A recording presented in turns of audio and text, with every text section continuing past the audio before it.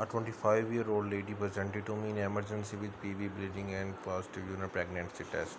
She has past history of repeated abortions. Let's do ultrasound.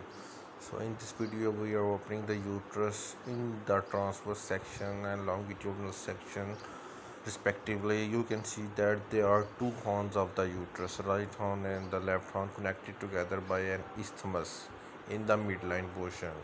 So this is a case of bicornuate uterus. In the left horn of the bicornuate uterus, you can see an empty gestational sac with no fetal pole or no yolk sac inside the left horn of the uterus and gestational sac. So what does it's in normal language we can say two uteruses in one woman is known as bicornuate uterus due to embryological causes. Ultrasound shows a bicornuate uterus with two horns and a gestational sac of 20 corresponding to 8 weeks in the left horn of the uterus.